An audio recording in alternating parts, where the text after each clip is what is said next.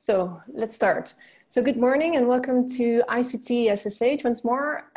Also welcome to the Agile development of the SSH Open Marketplace user workshop featuring Ron Decker from SSH and the EOSC Executive Board, Dan Bruder from Clarin, Laura Barbeau from Daria, Matej Jurko from the Austrian Center of Digital Humanities and Cultural Heritage, and our four testers, Agnieszka Sulinska from the Institute of Polish Language Studies, Vanessa Hanneschläger from the Austrian Center of Digital Humanities and Cultural Heritage, Maurizio Toscano from the University of Granada, and Kasia Karpinska from Odyssey, the Open Data Infrastructure for Social Sciences and Economic Innovation.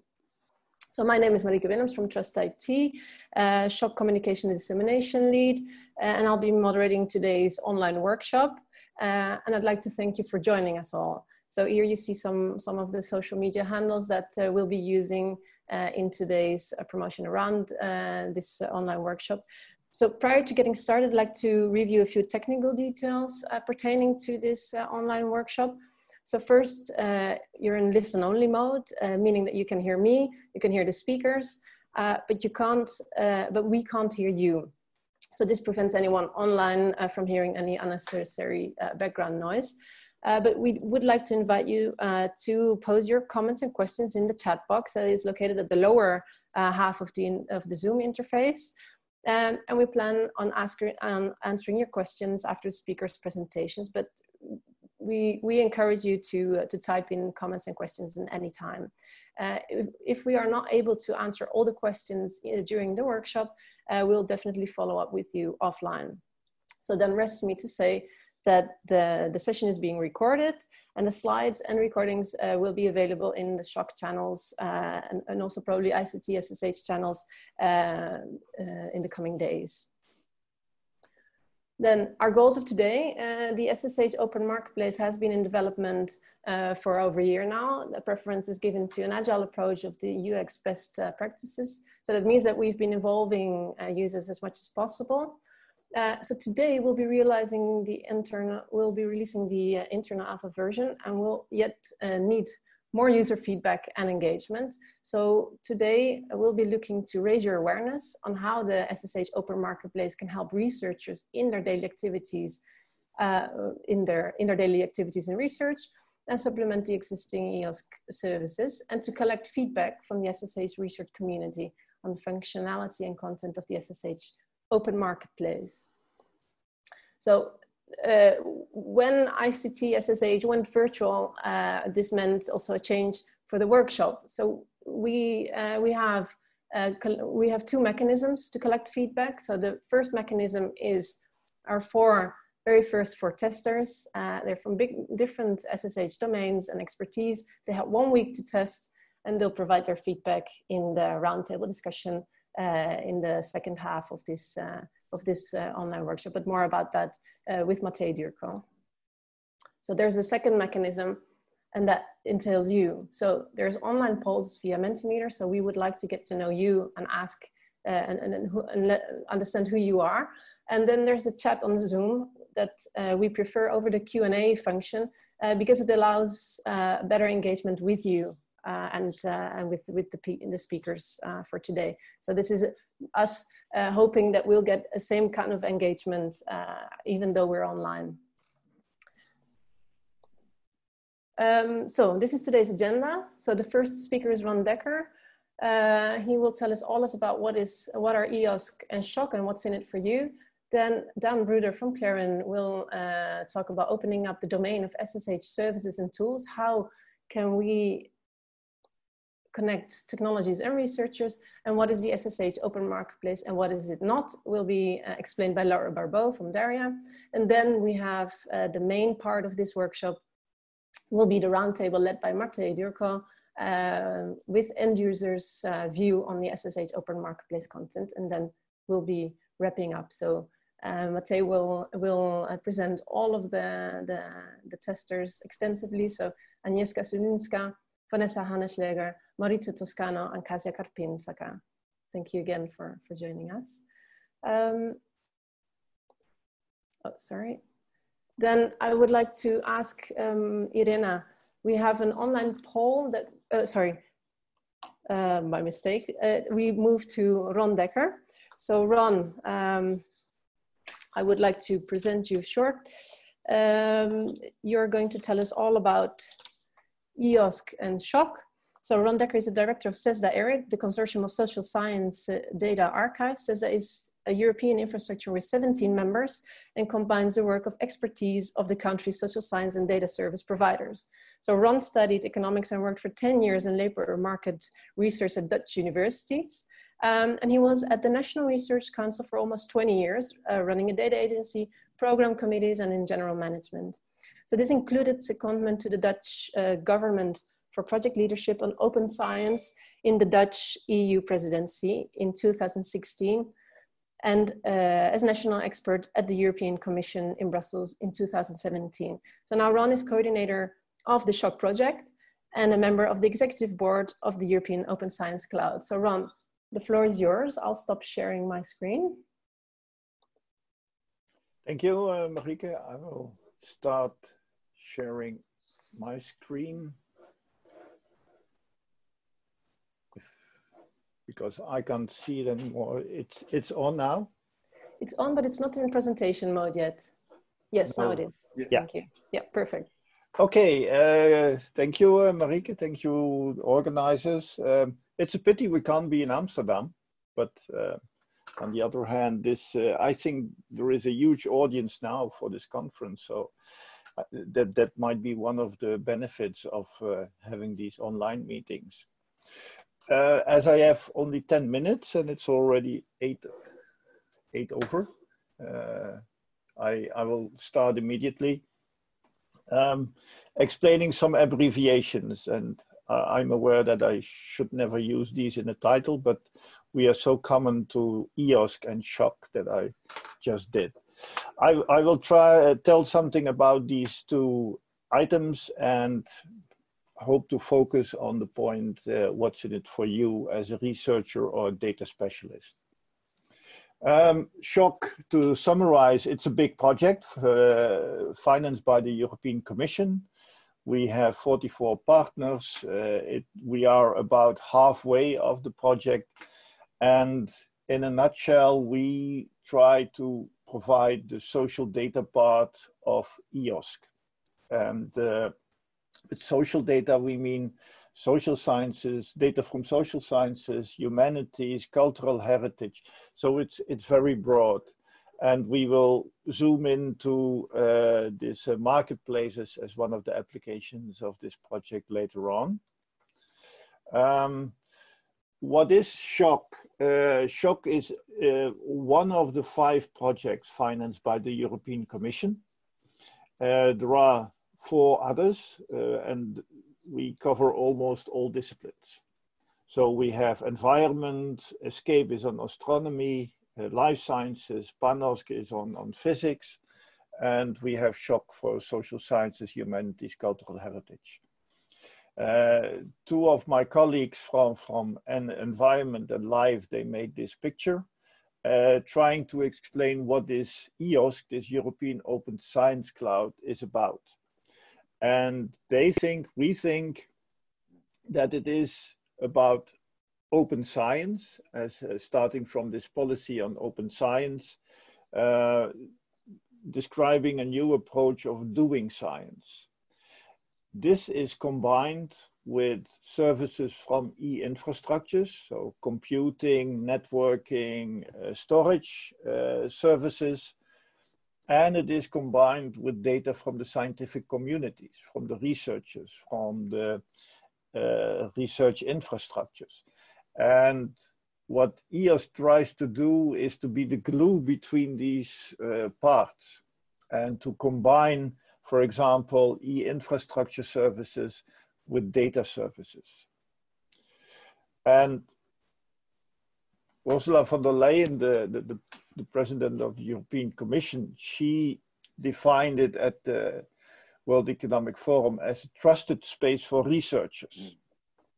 And trust, I think, is very important because you must be able to trust the data you work with. And that's not trivial. I think especially in social sciences, it's not trivial. And Another feature I want to point out is the interlinking. It's the combination of data that will be the value added, even combinations from other disciplines. And it's about storing data, but it is also about reusing data. And to go into what is EOSC, as stated, it is trusted. It is virtual, meaning that it's not one single infrastructure. It can be everywhere. That's the buzzword federated. Sometimes the buzzword is also used to stress that it won't be new research infrastructures, but it will be a clever, smart combination of existing infrastructures. What I think is important too, it's covering the whole data cycle. And with that, I also mean the left part of this picture where it says concept and collection and processing of data. That should also be in this ecosystem. Not only the reusing of the data, but also more cooperation, more communication about how you construct these data. And I think EOSC will mean that data should become more easily findable, and then we have the FAIR acronym: accessible, interoperable, reusable. I think especially interoperability on data is a challenge, because if I look within social sciences, I can see the struggle we already have in setting up agreed metadata profiles. And what will happen if you start combining with life sciences or environment sciences? How can we inform each other? How can we inform researchers how to deal with these data? And another feature I think is important is the connection between publications, data, and software. In this EOSC, I think it will become obligatory that your data have an identifier, have a DOI, and that will increase the visibility of your data, and also to connect data with the publication. I think that will become more and more important. Also to stress that valid research output is not only a publication, but a good software program, a trusted high quality data set can also be a research output. To finalize on this EOSC, what's the functionality? And if you get into these EOSC documents, you will find this term EOSC core. As I said, first it's a framework for policy.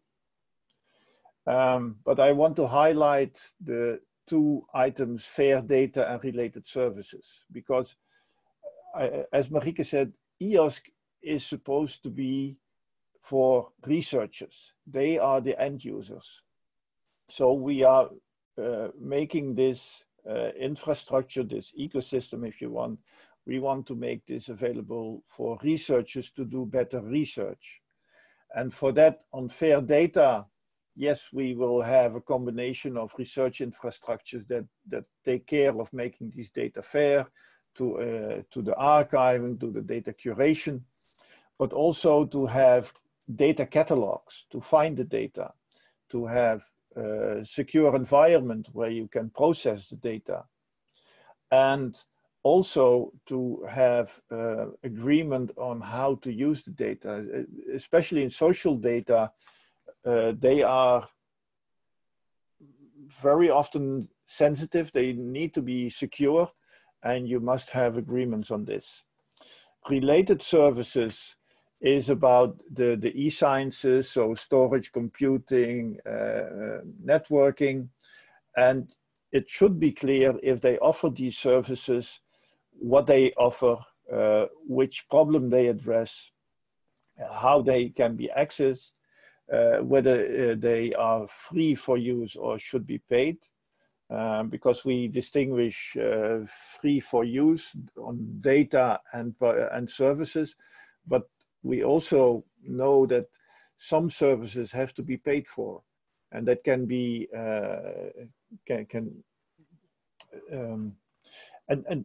no, because we want to be inclusive.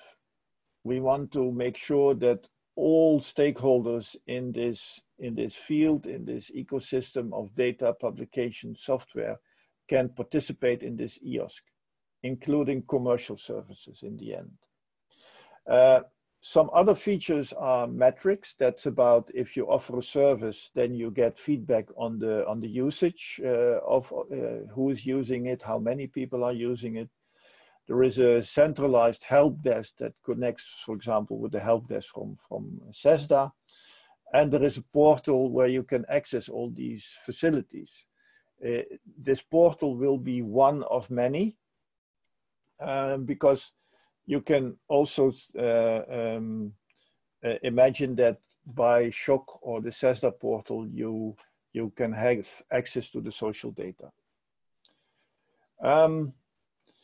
What will SHOC do for this EOSC? As I said, we want to try to be the social data part, and that includes humanities, heritage, science, and we want to provide these infrastructures. We want to maximize reuse. And let's not forget, people think of infrastructures as technical facilities, but I think infrastructures require a lot of training. If you want to get acquainted as a social scientist with environment data, with life science data, you might need training to get familiar with these data. And some of the data are very complex by themselves. They go over time, over countries, so it needs some training. And in order to make this EOSC sustainable, we need to have a governance model. Who's taking care of what, who pays, and you have to arrange this. So finally, what's in it for you? With EOSC, you can have access to data from all the domains. It is, and that's another buzzword in the Brussels area, composability. With that, we mean that you can mix your own service. You can pick data, you can pick services, and you should be able to create your own environment. For example, if we look at smart cities, which takes multi-disciplines into account, you would like to have commuting data, GPS data, the way of transport, and you need some storage and computation facilities. And it's about offering data and tools and services. So to increase visibility of research output, not just the publications, but also your data. You get the metrics about the usage, and there are some facilities like the portal and also the marketplace, but I stop here because marketplace will be dealt with the next speakers. So thank you. Thank you, Ron. Thank you very much. Questions for Ron can be put in the chat if you have them, and we'll come back to them in the roundtable discussion as well. Next speaker is Dan Bruder. Dan, while you are preparing your slides, I'll briefly present you. So Dan Bruder from Clarion has a background in electrical engineering and signal analysis, and he has a long career working on research infrastructure, working in different capacities at different Clarion centers. So he has been involved in projects, in national and European projects such as Clarion, DASHIS, Parthenos, UDAT projects.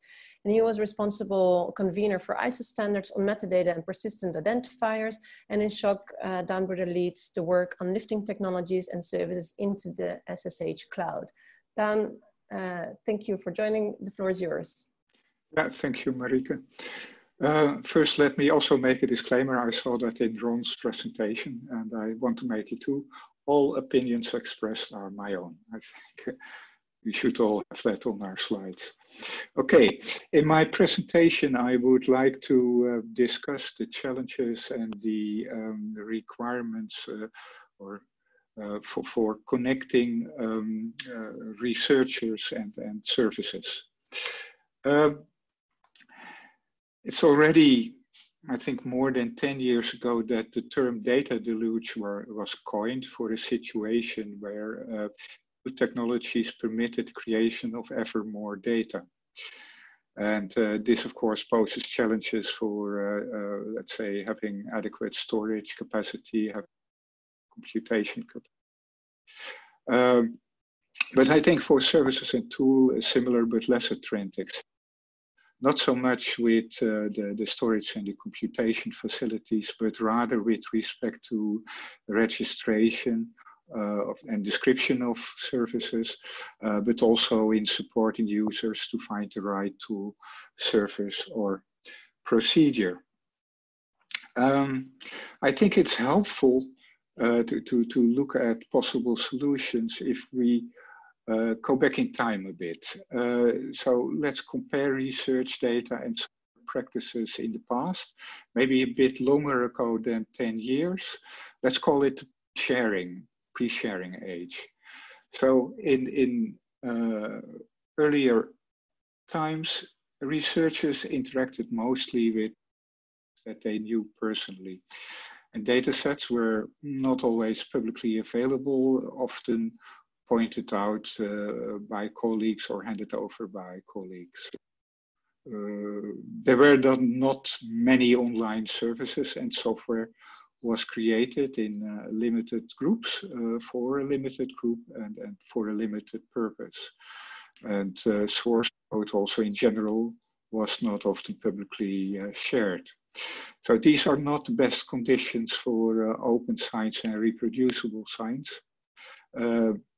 Sharing and use of data and tools on the basis of personal recommendation and trust, there was trust, was limited, but it offered some good things. Namely, you could get expert detailed advice, and if things went wrong, there was a door to knock on, right?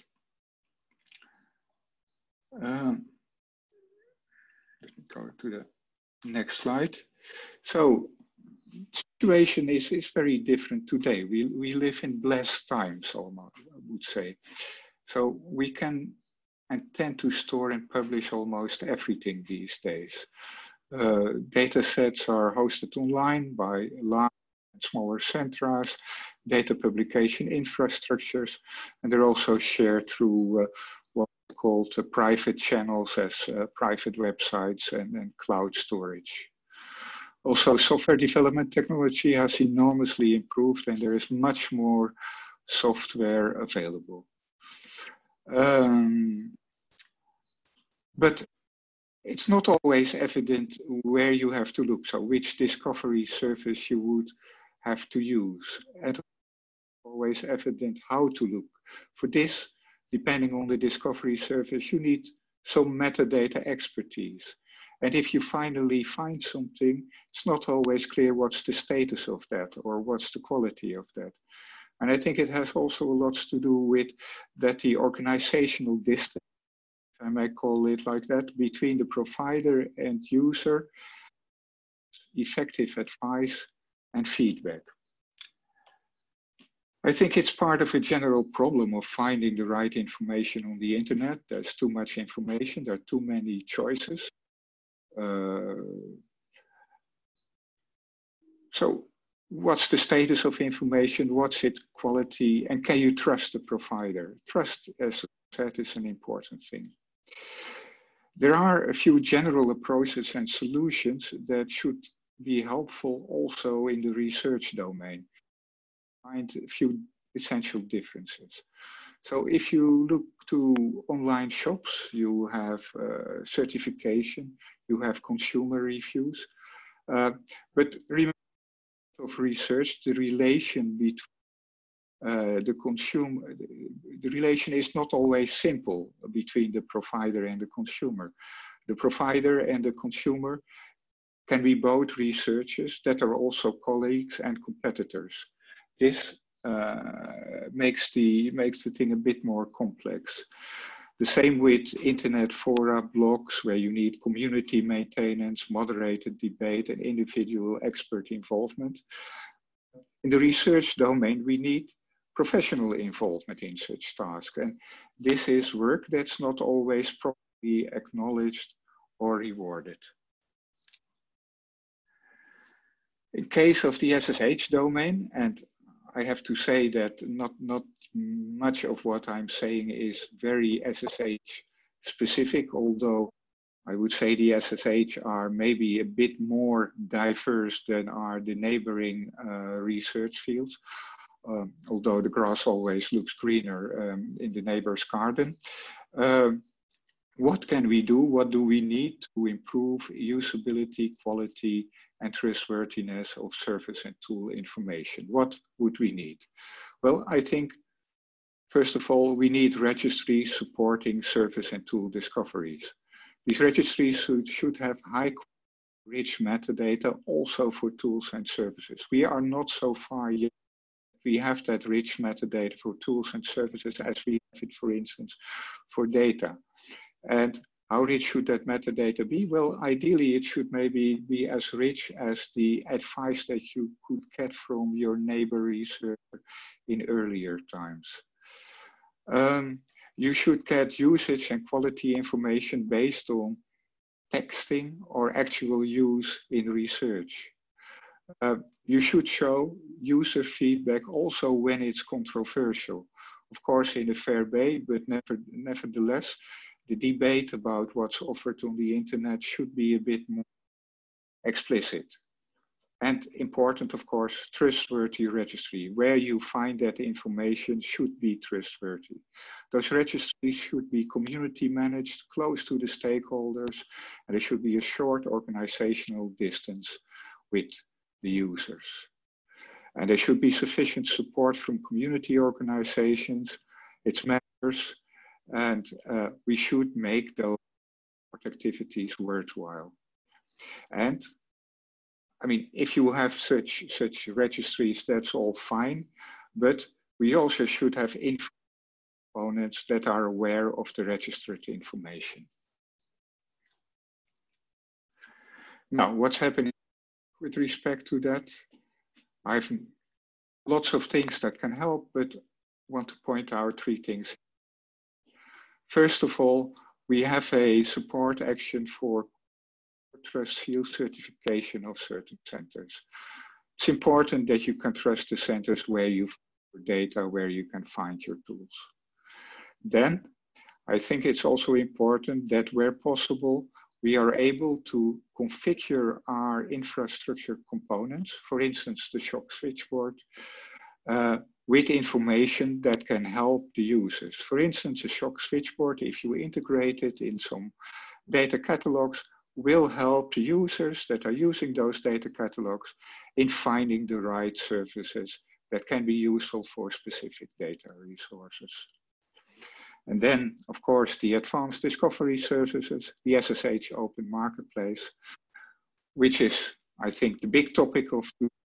But going into that, I leave that to Laura, the next presenter. So thank you very much for your attention. Thank you very much, Dan. So also questions for Dan, please add them to the chat. We're very curious about your questions and your comments, and you're very welcome to post them. So now the next speaker is Laura. While Laura is preparing to set up her presentation, I'll briefly present you, Laura. So Laura Barbeau is a European Project Officer at Daria and coordinates the work on the SSH Open Marketplace developed in the SHOC project. So prior to joining Daria, she was General Secretary of a French research infrastructure for social science and humanities, the Social Sciences and Humanities Centers Network, and worked as European Project Manager for the University of Toulouse and for the CNRS. Laura has a background in French and German philosophies and political science. Laura, the floor is yours.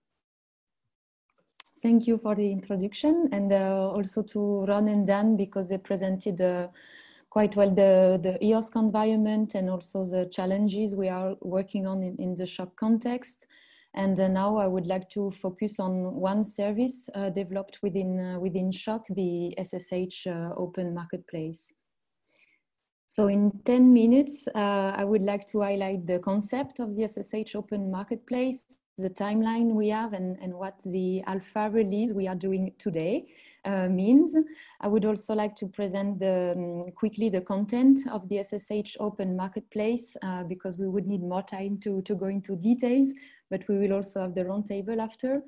I will come back on the sustainability model we are working on, and I will try to explain how you can join us if you are interested by the initiative. So the SSH Open Marketplace is a discovery portal for social sciences and humanities resources, such as tools, services, datasets, research papers, training materials, and workflows, and especially resources useful for the digital aspects of researchers' work. It's not a repository where you can host your data. It's usually one of the first questions we got when we present the marketplace. It can be considered as one of the access points for SSH resources in the EOS context. It's not the only one. That's also why we are collaborating with the other similar initiatives in the EOS ecosystem and also beyond. And finally, what we aim for is to build not just another catalog, and to not build just another catalog. That's we put at the core three concepts for the SSH Open Marketplace, and these three concepts are curation, contextualization, and community. So what are we doing in terms of curation? We automatically ingest metadata collected from various sources. An editorial team is continuously, or will be continuously, checking the relevance of the information. And the most important aspect is that we expect contribution from the community, either by the creation of entries in the marketplace or by the enrichment of existing entries. When it comes to the contextualization, what we are doing is that we are creating links between items in the marketplace. So for example, if you have a tool, we will link a training material that can be used to learn how to use this tool, or a research paper could also be linked if it describes the use of a tool within a specific project, for example. We are also investigating other ways to promote this contextualization aspects, and it will be developed during the next months of our work. And when it comes to community inputs, we really think that it's a central part of our work. So I would like to highlight two aspects.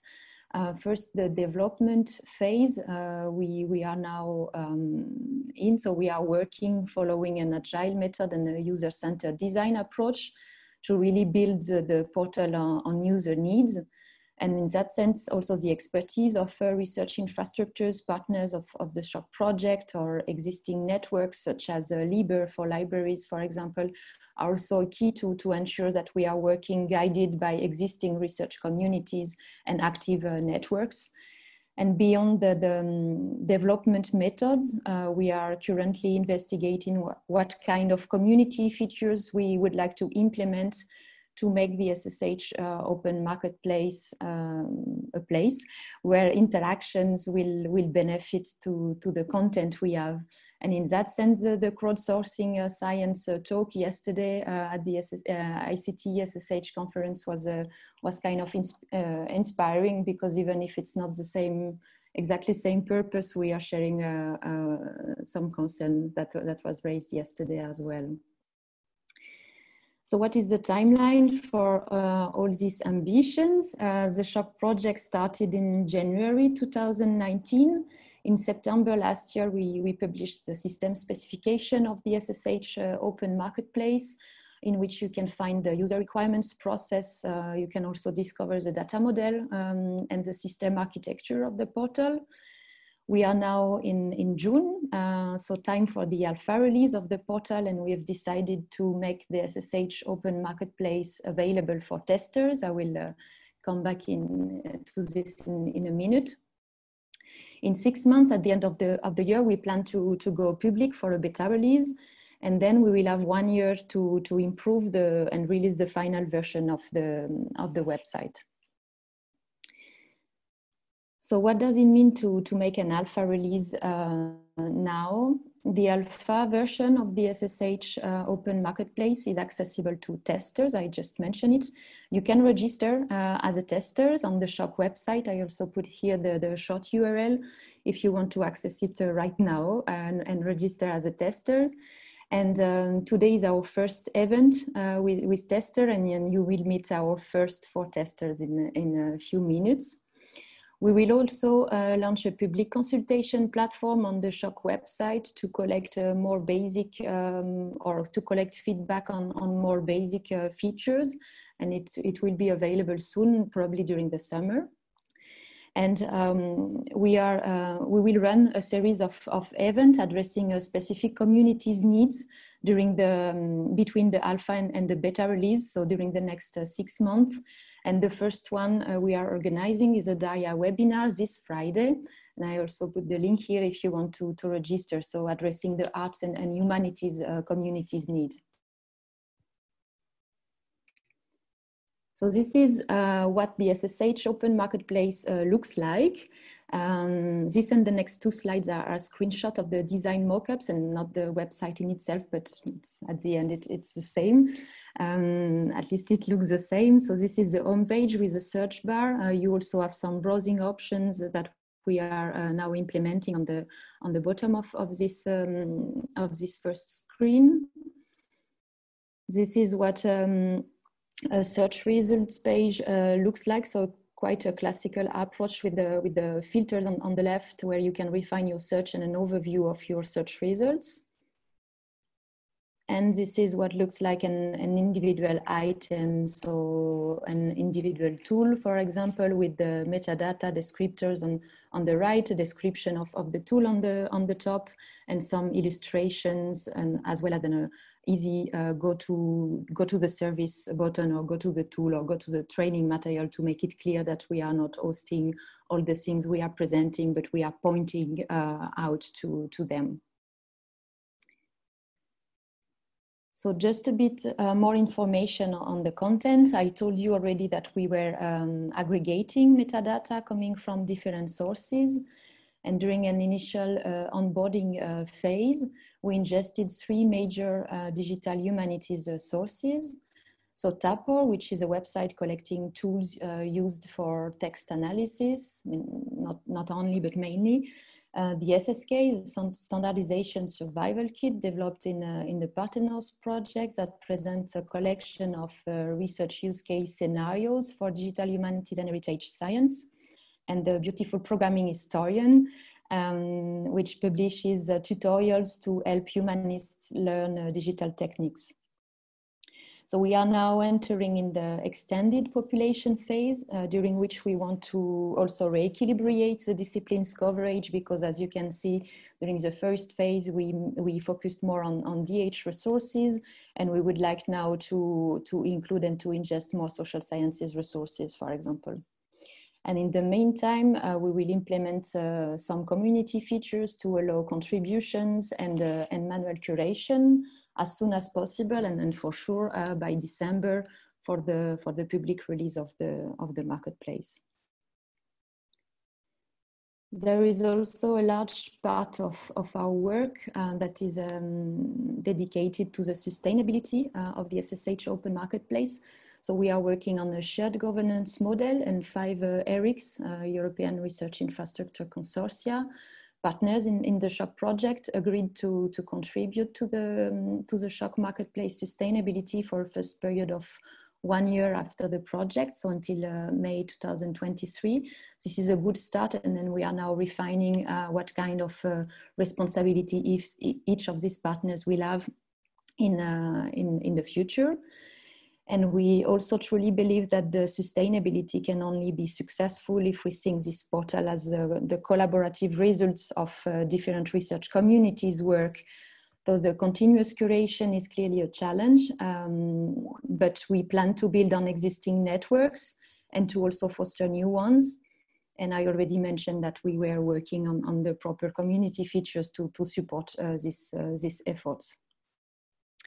So if I still have 2 minutes, I'm not sure, but I would like to quickly present you the team behind the marketplace. So these are the list of all the partners involved in the work package in which we are creating the SSH Open Marketplace. And you can also see our first 4 testers that contribute to this creation. And if you want to join us, this is a different way you can get involved. So starting now, you can become a tester. So we really encourage you to register as a tester and to get involved in our next events. You can provide your feedback on basic features, or at least you will be able to do it very soon when the public consultation platform will be available on the SHOC website. By December, you will be able to contribute directly to the SSH Open Marketplace content by creating or enriching the content. And we don't have a specific date yet, but an editorial team will be created soon. And it's also another way you could eventually get involved if you are interested in. And thank you for your attention. Thank you, Laura. Thank you very much for your presentation. It was very nice and very clear. So any questions for Laura, also please on the chat. They will be taken to the discussion, to the roundtable discussion. For now, while Matej is preparing the roundtable discussion, we will launch a poll. Martina, can I ask you? Okay, so we have a few questions to understand who you are. So you have to go to www.menti.com. And then on the top, you see the code that you have to enter, which is 791237. And then there are a few questions, I think there are 5, so that we, but also people in the workshop can have an idea where you're from and who you are. So what is your country of residence? Austria, South Africa, France, Sweden, the Netherlands, Finland, Spain, Germany, Belgium, Slovenia, Italy, Czechia, Belgium. Okay, a nice spread of people from Europe, but even beyond. And I see even in the chat, Saudi Arabia.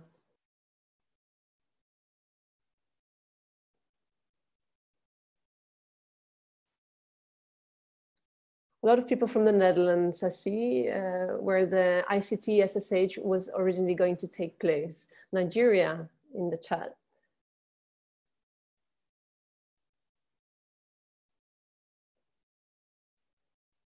Okay, Turkey, let's see, nice. Okay, India, wow. Next question, which of the SHOC stakeholder categories do you identify with? So are you a researcher, universities and academic institutions, research libraries and archives, research infrastructures or e-infrastructures, EOSC thematic clusters? Are you from the private sector and industry players? Are you research funding from a research funding organization? Are you from a policymaking organization? Are you a citizen scientist? Or do you feel that you don't fit in any of these and want to say that you're other? So we see a lot of universities and academic institutions. That's already 30%, 20% research libraries and archives, 24%, 16% researchers, and 18% research infrastructures. Oh, and we also have 2% research funding organizations. And there are more people adding to the chat.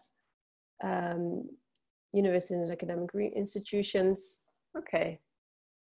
Okay, most of you are from universities and research institutions. We have 4 large groups: research libraries, researchers, research infrastructures, and the EOSC thematic clusters.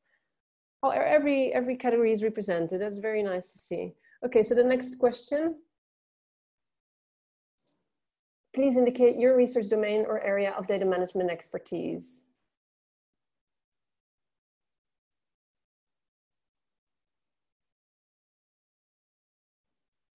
Economics, heritage science, cultural heritage, fair, history,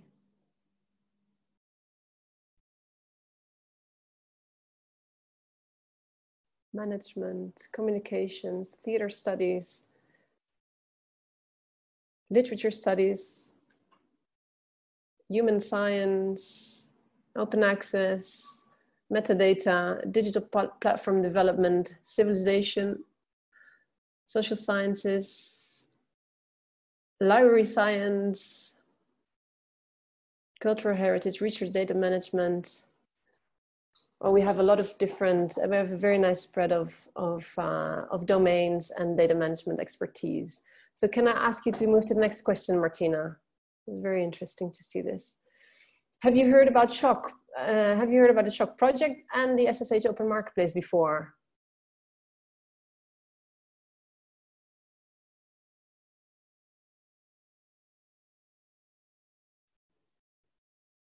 So that's a little bit more people say yes, but so we still have some dissemination and raising awareness to do.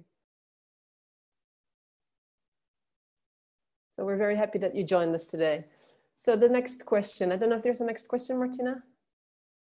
Were you involved in previous SHOC activities, workshop, webinar, etc.?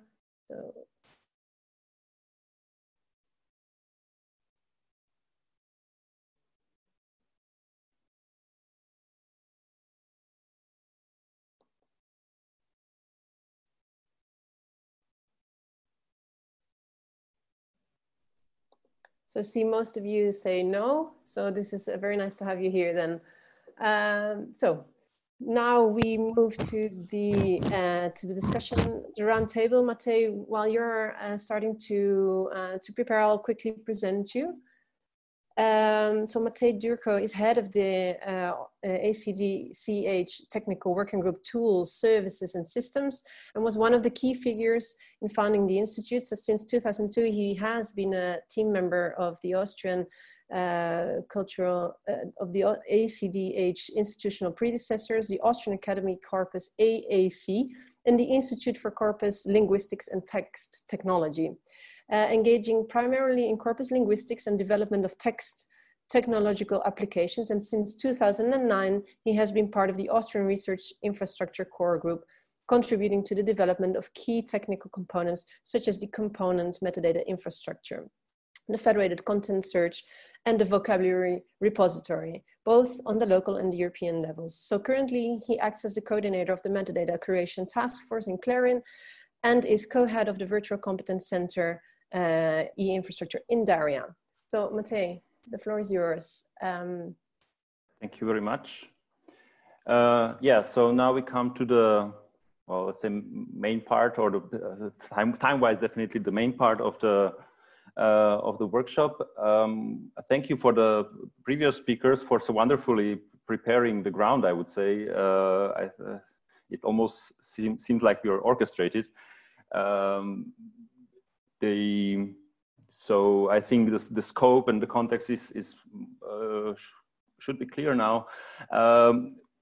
Maybe one remark on this setup that we have with this roundtable and the testers. So we were contemplating how to go about this this alpha release, which we promised in the project proposal, while kind of finding a balance between getting as much feedback as possible and start showing the application to the world. But still, we are aware that there are many loose ends and bugs and so on. So just put it out widely would we thought provoke a lot of noise and a lot of kind of people pointing out things that we are aware of anyhow. So we rather decided to to find volunteers who would rather want to go deeper into, look deeper into into what is currently there, and give us kind of informed feedback. So they would have, and specifically the setup was that out of a number of persons who were invited, we picked 4 persons for testing. 1 week ago, they got a access to the current version of the latest version of the application, and had 1 week to evaluate it and look at it, and give us feedback still before this meeting. So they are kind of now the speakers of the public or of the users, if you wish. So so they represent you and all the others who at some point of soon will be able to, or well, in December the latest, will be able to look at the use the application. Yeah. Okay. So with this, and yes, I should add, or I have to add this. We are really very happy and glad to see that for us it seemed, we would say it worked out very well. So what the feedback we got from our 4 colleagues was already very valuable and insightful, and we felt like, okay, we have now enough new material or feedback to continue working. So here again, a big thank you to the 4 of you. And now I come finally to introduce you. So it's Agnieszka Szulińska from the Institute of Literary Research of the Polish Academy of Sciences. Her research interests include TEI, digital edition, scholarly communication, open access, fair data, so digital humanities researcher. Kasia Karpińska from Erasmus University of Rotterdam, also part of the Open Data Infrastructure for Social Sciences and Economic Innovation. Also a researcher, but in the area of sociology. Research interests, labor market, migration, family relations, social policy. Maurizio Toscano from the University of Granada, a digital humanities researcher, with which his interests include digital public history, data modeling, web information system, and GIS. And as I understand, he works on this on the edge, or on the collaborates with researchers in different humanities researchers in various departments, implementing the DH method. So exactly on this, where digital and humanities meet, sounds to me. So I can relate very much to that. And Vanessa Hannesschläger, full disclosure, a colleague of mine, but I wasn't aware that she's volunteering for the testing. So she's also from Austrian Center for Digital Humanities and Cultural Heritage of the Austrian Academy of Sciences in Vienna. Background, German literature studies, specializing in Austrian Nobel laureates. But again, here the combination of digital or inclination towards digital humanities, working a lot in research infrastructures, DARIA, and focus on open science. Okay, so thank you, the 4 of you. And now the setup is that we kind of put up 3 areas of questions or topics to the testers, or 3 aspects they should look at separately when they will be evaluating the application. And now we will go through these 3 topics, each of the testers sharing their insights briefly. Then we will try to maybe answer some of the issues, and then we would open up the floor to the audience to also pose questions and hoping for a discussion. So we're expect like around 20 minutes per one for each of these 3 blocks. So we start with user interface design and navigation and the search experience, and I would give floor to Agnieszka to comment on this. Thank you, Matej, for introducing me and for the chance to test the Open Marketplace. Can you hear me? It's yes. Okay? Yeah. Thank you. Okay, so I tested the marketplace on 2 web browsers, Safari and Chrome. And I tried to open it on my iPhone, but I noticed that the responsive version wasn't added to alpha, so I didn't test it and I won't mention it further. So this category, UX design, navigation and search experience, is my favorite, and I definitely feel most competent in testing this part. As you can see, my remarks refer largely to CSS layer of the website, cascading style sheet.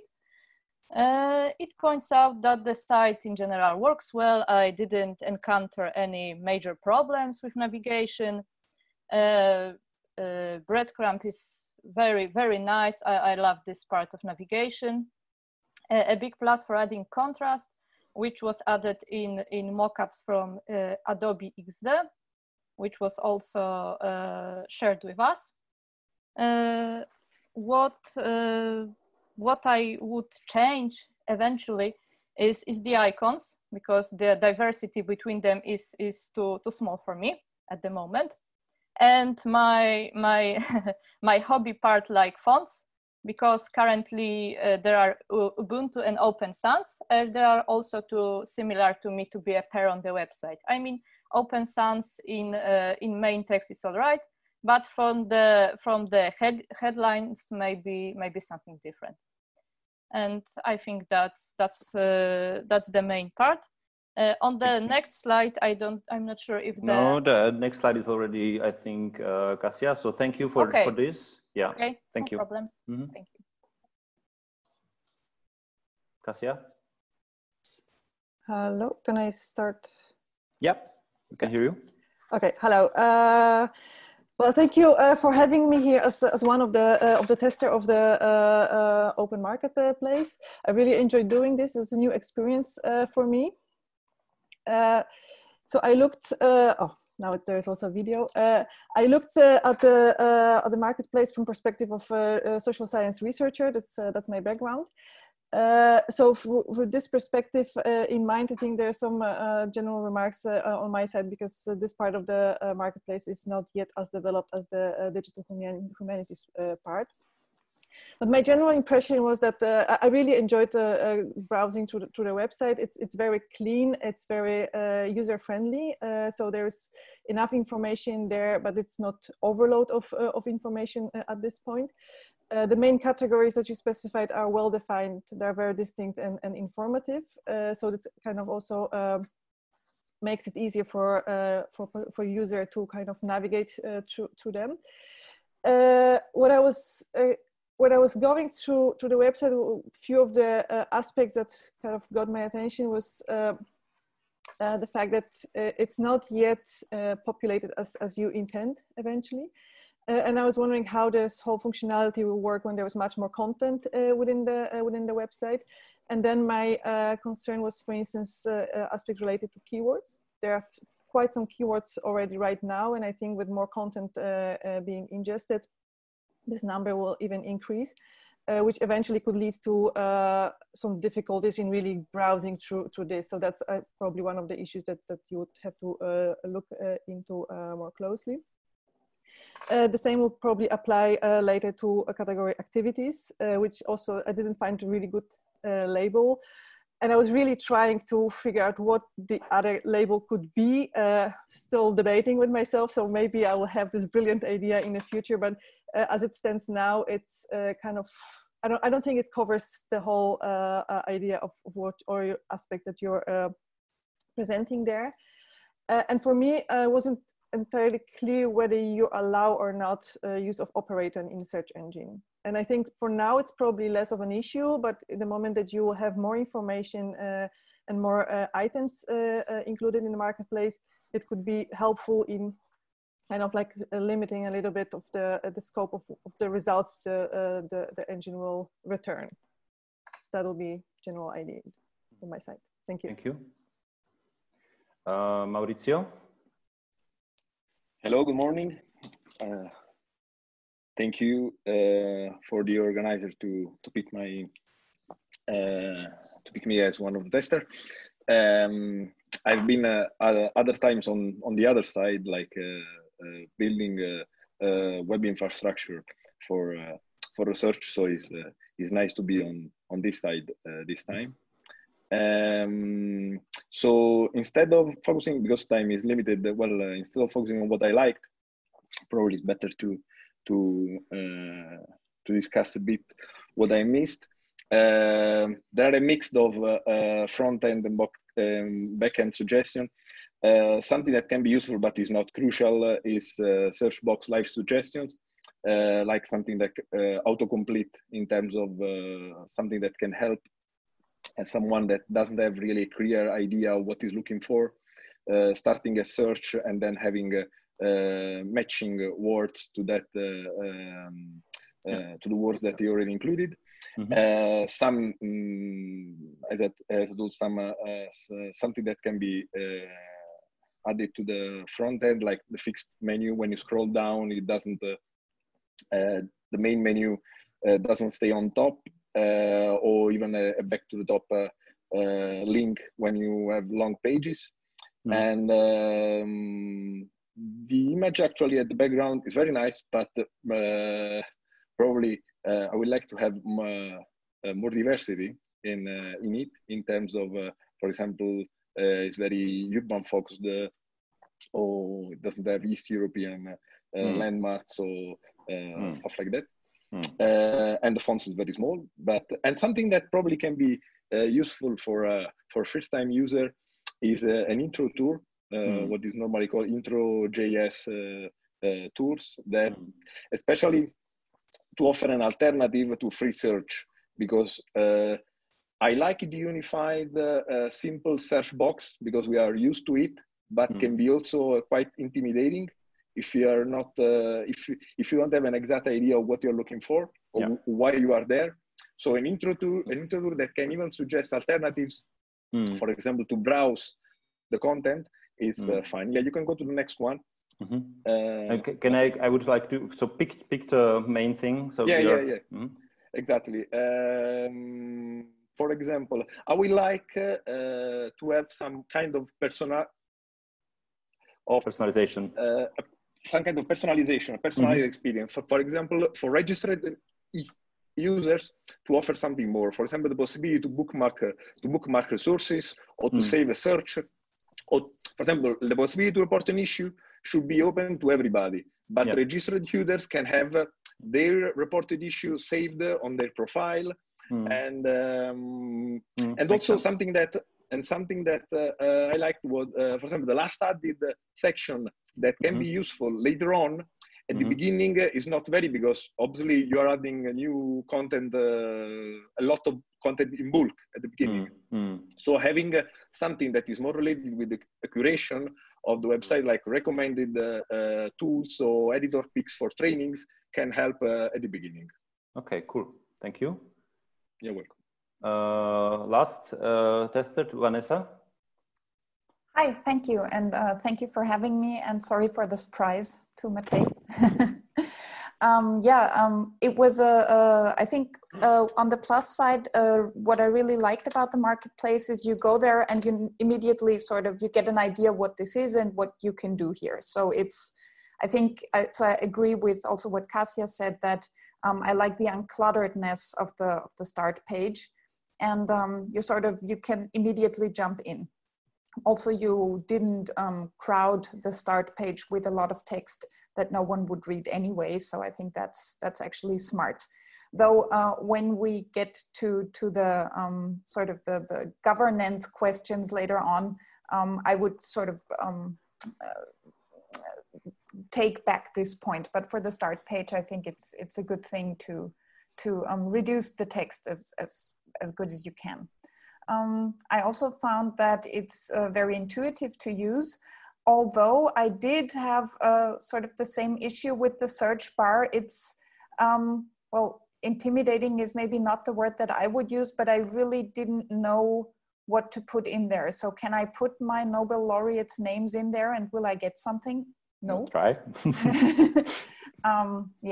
Also, I agree with the issue that there are too many keywords for also the relatively small number of resources that you have in there for now.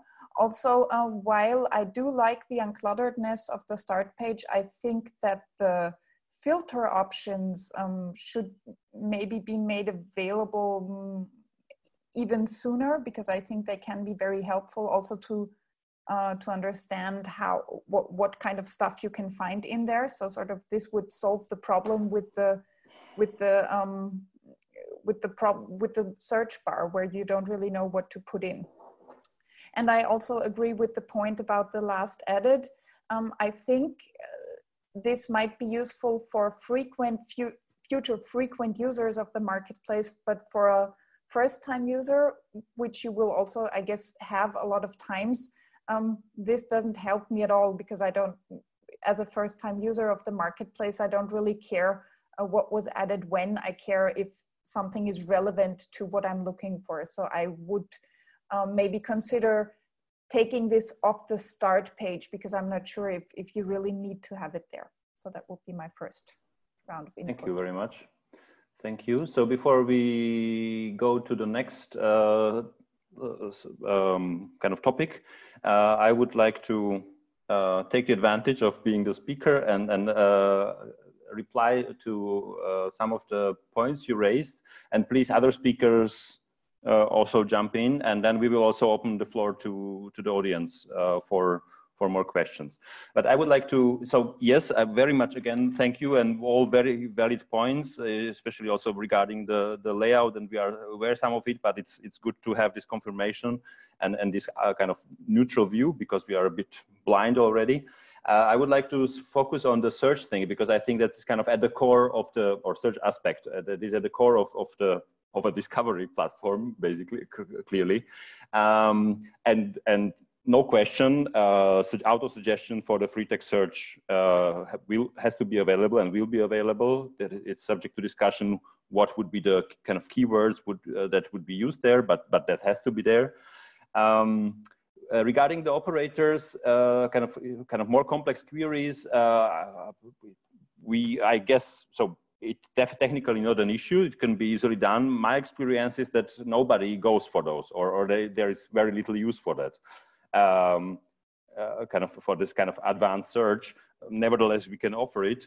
But we actually hope that, where we try to kind of focus mainly is this faceted search, which is, I would say, a nice middle ground and for intuitively drilling down through a data space, even if it gets bigger. So you don't have to know what you have to search for, because you see the values that are there. You also see how discriminative they are and how many results we would get if you click on each of those or kind of drill down that path. And actually, I was surprised, because these facets we already have on the front page. So below the main search bar, we list the main keywords and the main kind of the main values for some of the facets. So basically, through one click, you already get there. So you don't have to think or think of terms that you would need to put in, but you already see what is there, what categories are there. But maybe we need to make it more prominent. Yes, and regarding the keywords and well, maybe one point more on the activities. Yes, we had a lot of discussion about this term, and there was all kinds of workflows and scenarios. There are many names to this thing we're doing. The idea is that we are describing, or we are offering tools and solutions for research activity in the end. So the idea is that the researcher is doing their task and wants to be supported, or wants to find a way how to do it.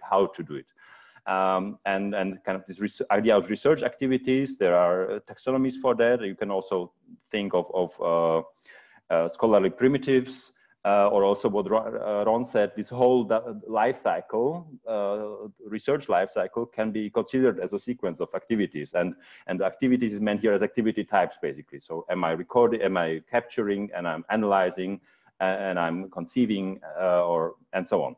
So this is not kind of, this is sourced from a broader context, but we are happy if you come with a congenial new name, then yes, please.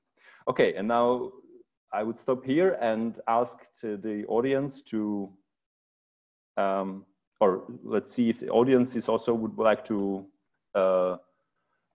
actively contribute. There is one question in the Q&A box. So one suggestion is from Saidur Rahman. One suggestion is the website have facilities for handicap or specially able person who won't use it. Yeah. I know that our designers, yes, they worked on some contrasted design and it's already implemented. I'm not sure if it's already implemented, but for sure, yes, there will be some facilities. It's foreseen, yes, and the web accessibility guidelines we certainly want to will implement. I see a raised hand by Sabina. Nedby, oh my Cyrillic is very bad. Oh, sorry, Sabina, do you want to? Sorry, I need to unmute you first. Yeah, oh, doesn't work.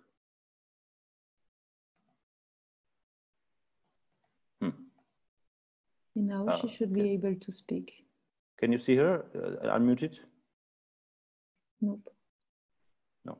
Okay.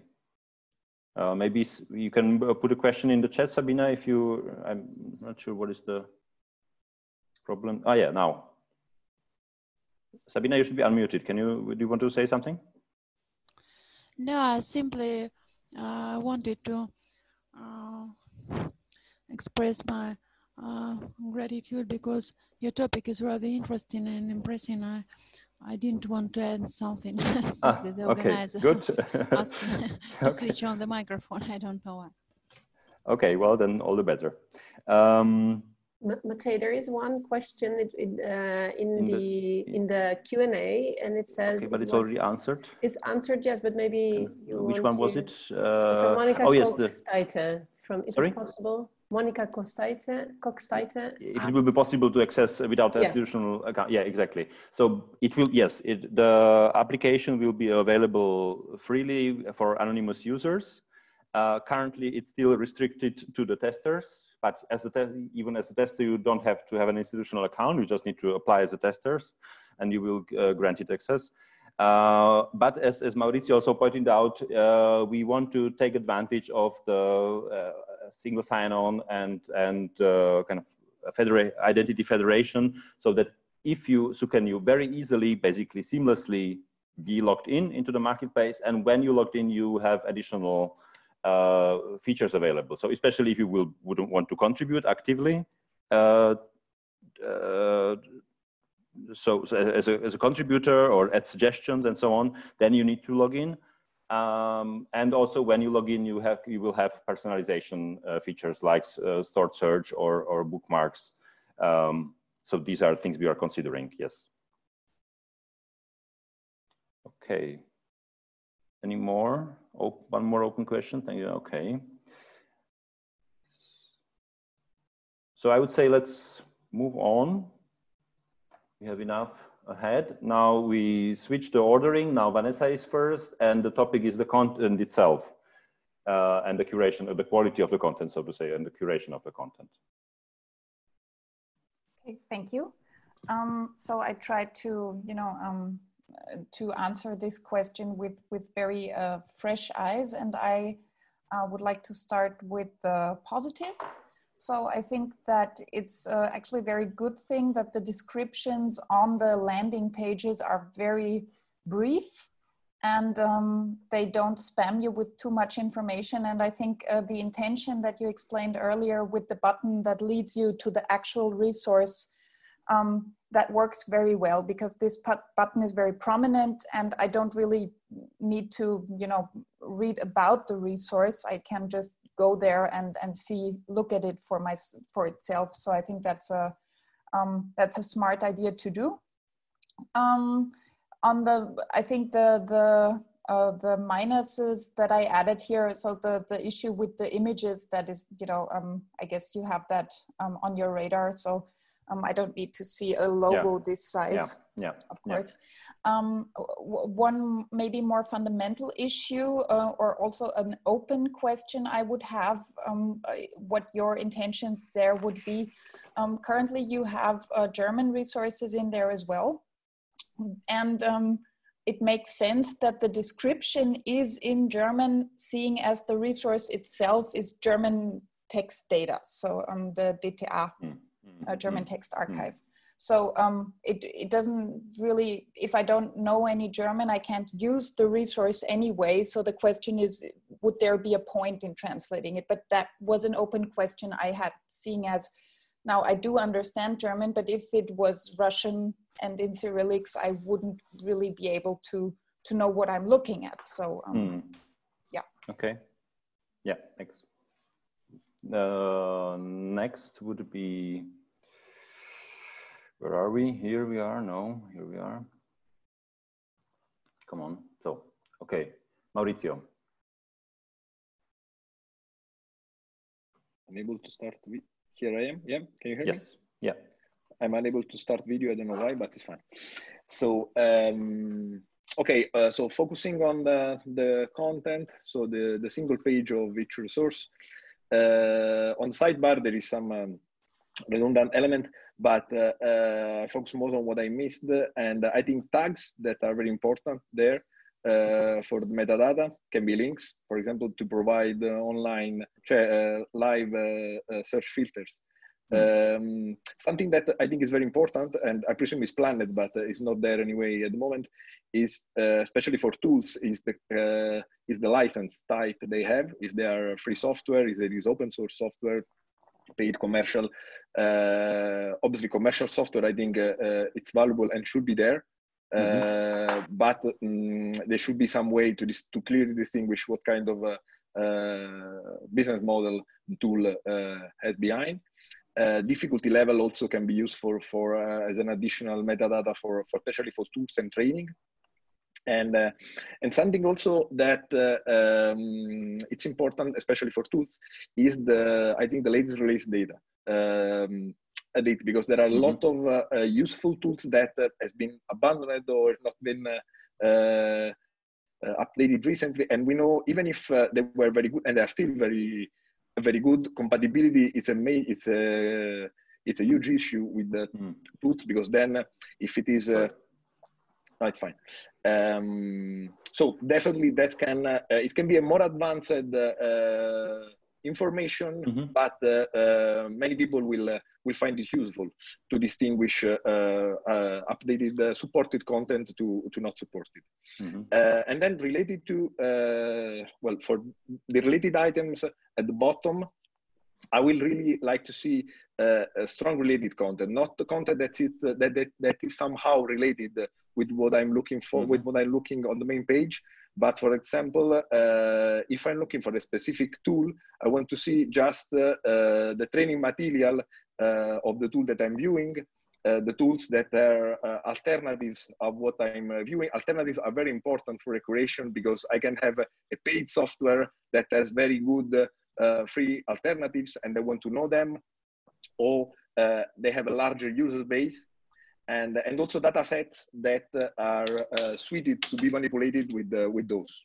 Okay. I think we have another slide. Oh, yes. Yeah. Sorry, yeah. I think. And sorry, I'm just. Yeah. Okay, go on. It's fine. Well, coming back to the outdated content that can happen. So it can be there because it can still be useful, but probably there can be some way. It can be useful to have some way to filter out. Yes. And especially not promoting too much content that hasn't been updated for years.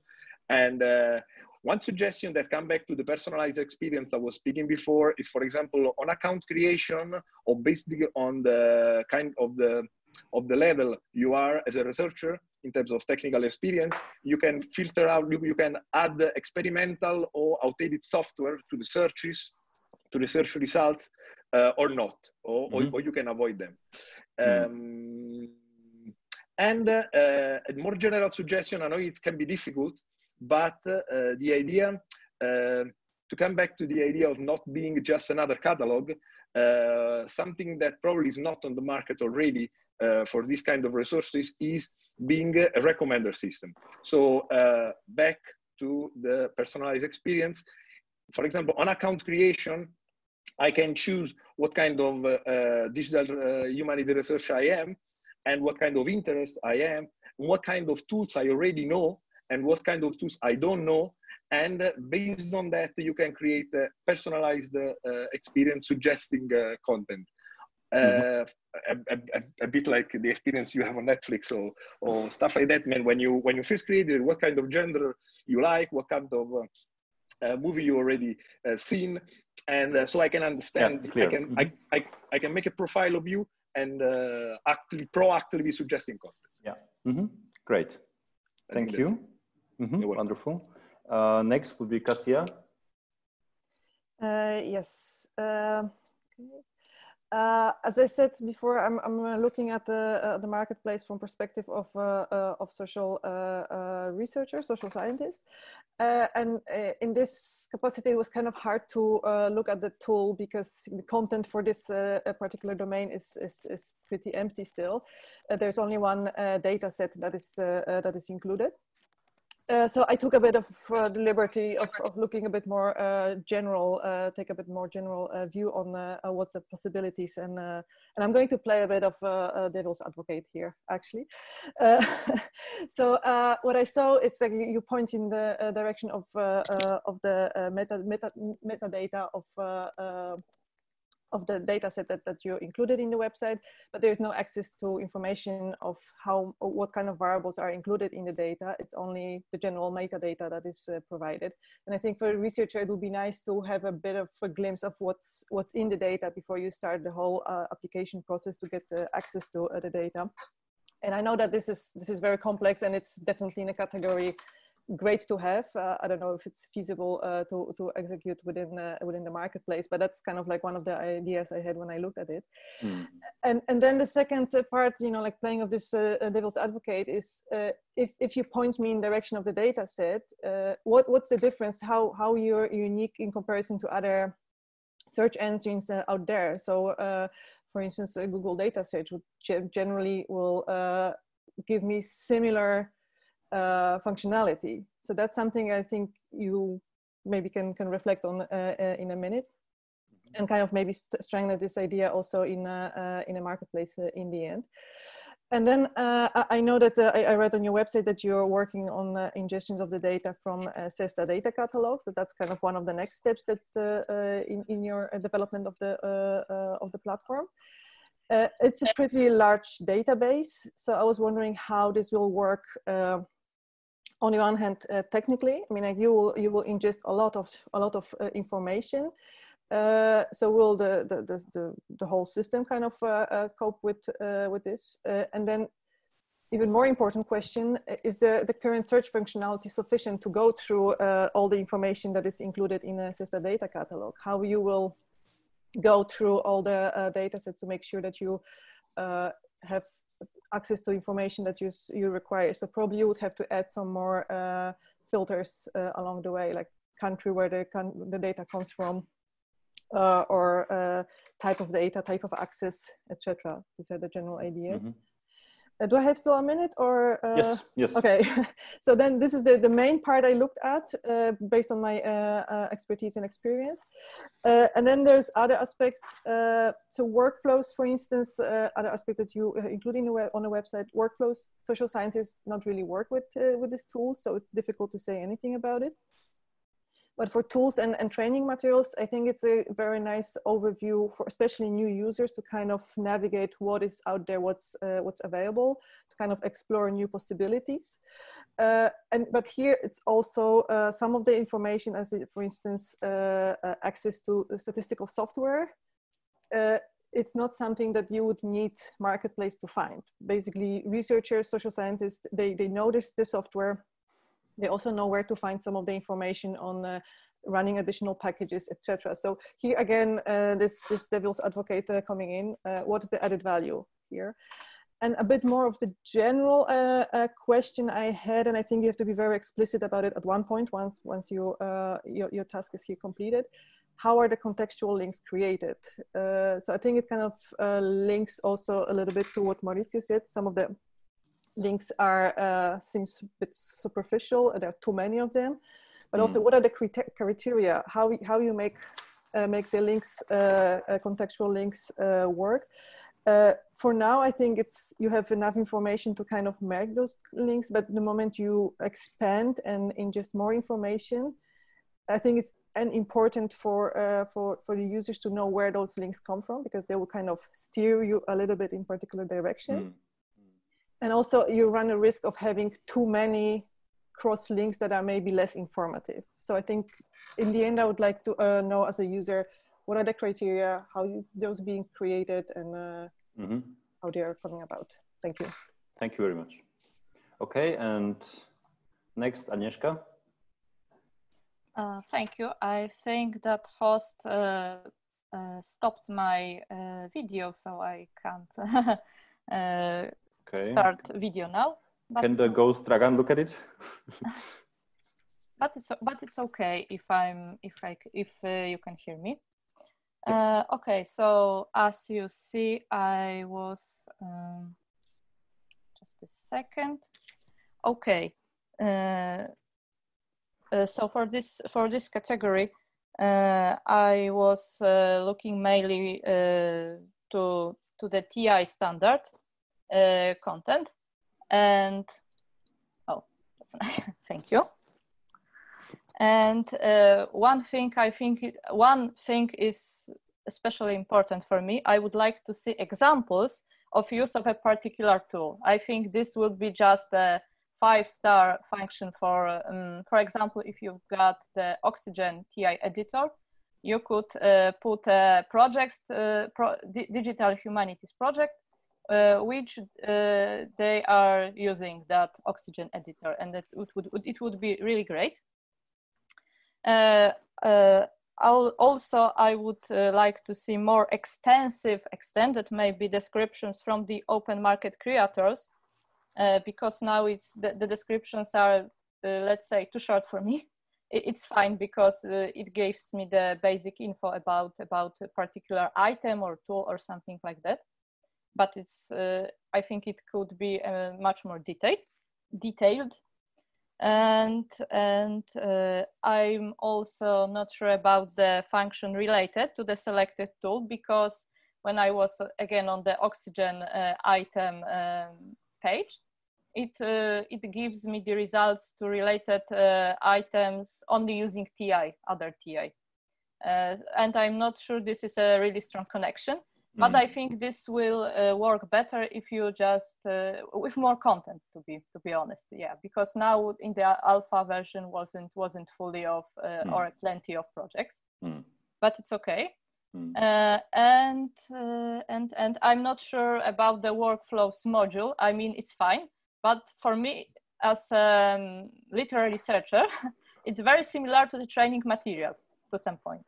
Yes. So with some cases it might be a little, confusing. It is if I should go to the training materials for that or for the workflow. But in general it's okay. But I'm not sure if there will be plenty of cases to add. And about the multilingualism, I think it would be great if the description will be not only in English, but also in the, for example, mother tongue of the project. For example, in English and Polish, in English and German, if the projects came from the Germany, Yeah. And and it would be just great about it. And I think this is the. And I have one more slide from you, and I just wanted to. I'm not sure what the arrows mean there, so maybe you can comment because on that. The last added functionality, I think it would be, if updated regularly on regular basis, it would be great. I think it would be more highlighted to just switch these two columns if the last added would be updated regularly, because for me it's even more important than the browsing options. But of course it could be. It could be done in discussion. I'm not super convinced about that, because I know like last added and the last news is from 2 months ago. It would be not working. When it's that's the okay. Thank you very much. Yeah, I mean we already see between the testers there the opinions differ, and you can imagine in our team as well. And we know that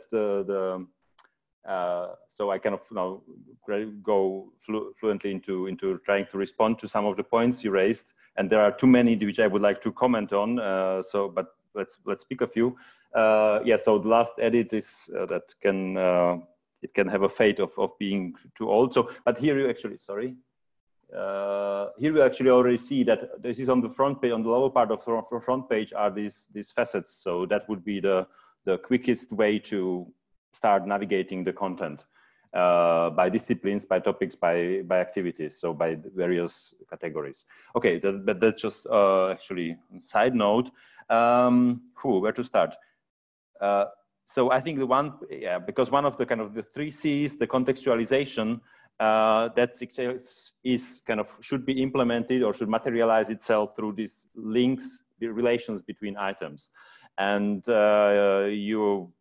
I'm glad to see confirmed that our kind of difficulties to come to the, or put it the other way, yes, we spent quite some time already, and we probably will still spend quite some time on fine-tuning this, because on the one hand, exactly on this kind of trade-off between contextualize should help you give more kind of information and navigate through the space and find the related things, but too much will be a deluge, and then you will get lost in a sea of links when everything is connected, and then it has no discriminative power, so to say.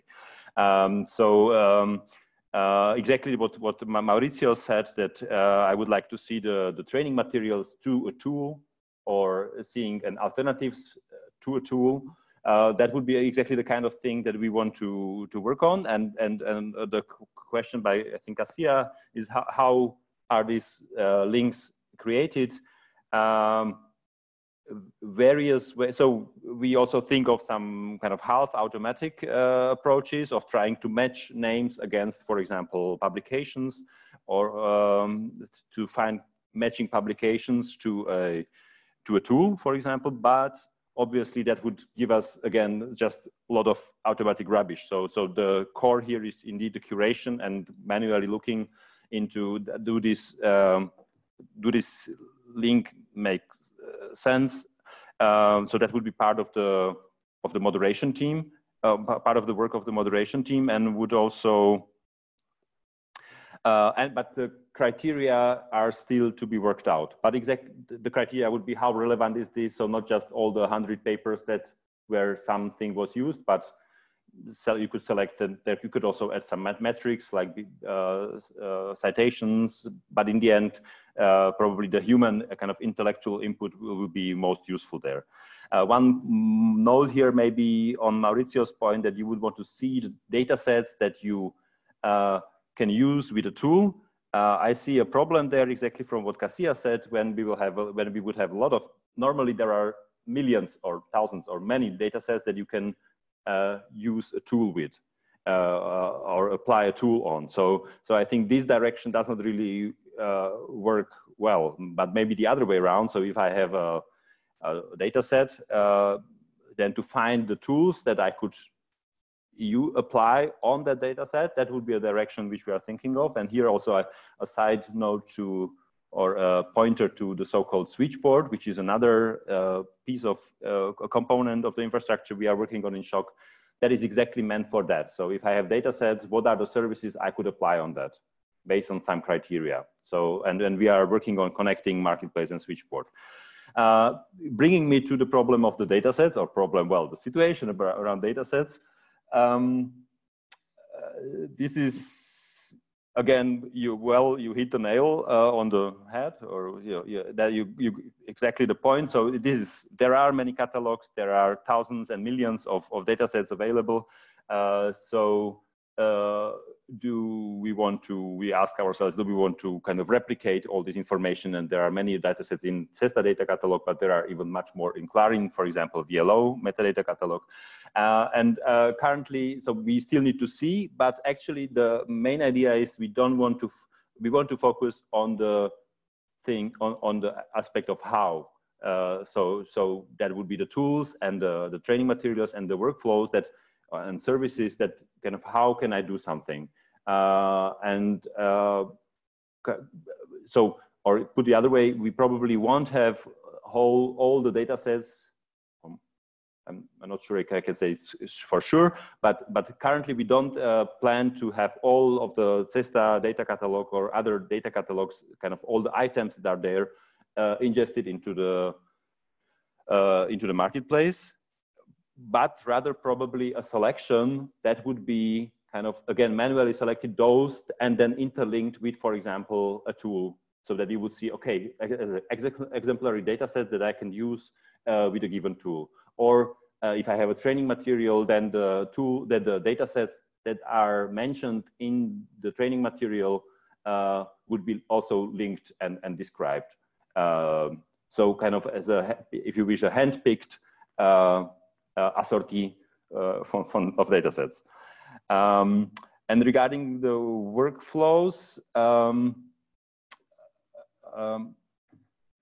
I'm not sure if we can, the idea of workflow, we also, that is something like, we also were looking for the right name there, and you could call it also scenarios or solutions, or basically it's again more strong of this how to, or tutorials, how to do something in a sequence of steps that describes you a prescription of how you can arrive at a goal if you have a task. And so, yes, there is natural similarity to training materials, and kind of the line there is, distinction there is fuzzy. So we will need to see also how it will be adopted by the users, and how well we can present it. But kind of to stress the idea of this trying to answer how, that brought us to raise or bring up the workflows as a separate type of entity that will be presented there. And last thing, I'm talking too much, but you gave me so much interesting food for thought. The last thing is the multilinguality. Again, a topic of long discussions. Obviously, it would be wonderful to have everything in all languages, but the curation effort is unsurmountable, basically. So maybe, yes, English and the native, but then again, you have the problem of the search. So if just parts of the content are in German, then you, or in other language, then, and you expect that you have in multilinguality, you can search in your native language, then you will get a very small portion of the data that is actually there. So you will match on very small sets. So there are quite some issues with the multilinguality as well. And we did not come to a final, but correct me if I'm wrong, Laura, if we have a final decision. But we kind of don't dare to attack it at the moment, because it feels too much of a task, too big of a task. Yeah, okay, stop here. I'm afraid we are a bit out of time, but still, if there are one or two questions. There was one question in the Q&A box from Jayashri Shet. Sorry if I'm not pronouncing it right. Why is it so complex? So I think you answered kind of extensively to this, but the world is complex.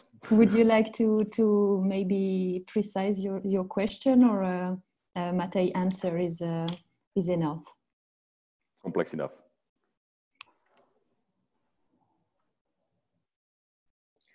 You can unmute yourself if you would like.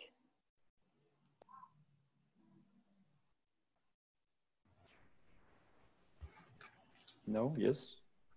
Okay. Still, I find it, I am better than others when I compare myself with my colleagues, but it looks so tough for me, complex for me, it's tedious for me. I don't know why and how. Maybe, but what do you mean? Do you mean the marketplace? Yeah, because so many elements. At least the first page, the title page can be so simple. I don't know where is what. I'm good at, I have published 3 papers. I'm not a novice. Even then, it looks so complex for me. Yeah, and there we try to do a lot to reduce the complexity of the world we are trying to model. So yes, but okay, thank you. We will try to work on the clarity and simplicity. Thank you. Thank you. Yeah. Okay. Shall we move on? I think we are a bit of running out of time. I'm sorry for that.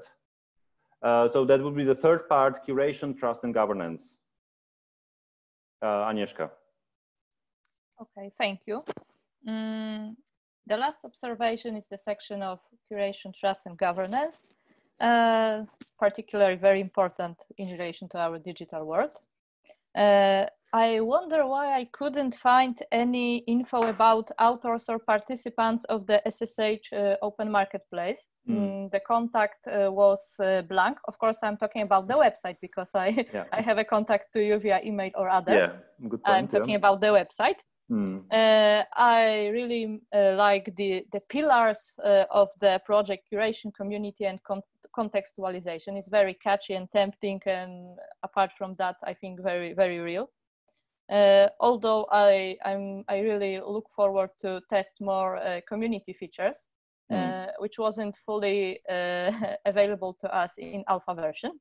Yeah. But I see this is more complex and needs more work at the moment.